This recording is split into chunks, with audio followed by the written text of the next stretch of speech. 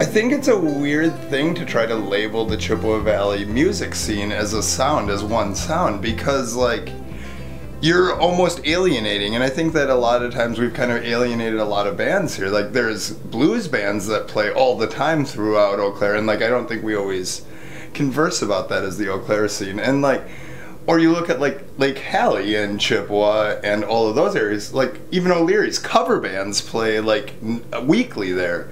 And so I know that we're getting more into what's the indie sound in the Chippewa Valley here, and that's a really interesting thing, and I think it's been kind of my life journey in Eau Claire. Like I moved here because I knew John and Jason Sunday, and like that's about it for what brought me to Eau Claire, and free books at the university. And so then, because they were in Daredevil, I got kind of immersed right away in the scene, and so I've gotten to know a lot of musicians here and build those relationships. I think those relationships are probably what influences the indie scene in the Chippewa Valley. If we're speaking specifically of that, you have just like massive collaborations. Like, and you have like jazz musicians working with rock artists, and you have like your Dave Powers who play like with everything, and like I think that influence builds into the Eau Claire sound, or the Eau Claire indie sound. One of the things that I'm really interested in is, it seems like about 4 or well maybe 5-6 years ago we had kind of like these 4 anchor bands like Daredevil, Larks, Meridine, Gentle Guest, that were playing a lot of things, and like they didn't have the same sound, but it was that same sort of rock exuberance that they were all doing right then.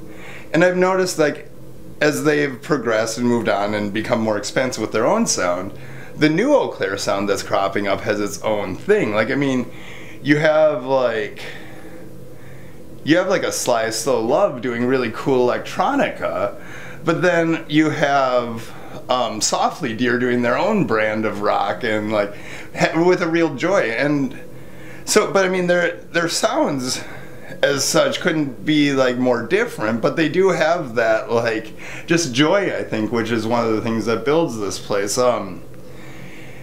And it might sound cliche, but I think that there's a certain innocence in the Chippewa Valley sound. I think a lot of people make really straightforward music, even if they're being artistic with it. It still is this communication, I think, that's about people being in a place where they love and frankly feel comfortable. I mean, not that these artists are working great jobs here or have good careers, but it's so comfortable to live here that I think that comfort is built into like the loving sound of the music. It's not the fight. Like, even you look at our punk band Arms Aloft, like, well, our punk bands, like there's so many great punk bands that have been here and will be here. And I mean, like I said, there's great metal. Like, it's an expansive scene.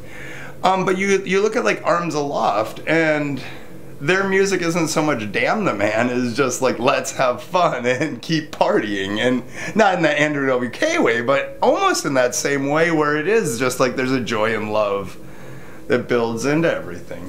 So then one of the really cool things I think that's happened to build the Eau Claire sound technically is like Pine Tree Hollow and then Justin's studio, like April Base, being these places where people play and are accessible to them here. I think that that's the one thing I'm hearing a lot more, is a lot more polished recordings that are coming out of those places, and that's really interesting. I mean, I even recently heard this band Millennium that I don't think they've really played around here, but they have that like post-pop punk sound, if that's a genre, and it's really good. But like, I think the one thing I was impressed by most is just the level of production value that's on it, and the production value that's on a lot of the music here. I think that's one of the things where you take that like great innocent sound that we have here and you add high-end production, and I think that's only going to build what happens here, and I'm super excited for what this scene is going to become. I mean,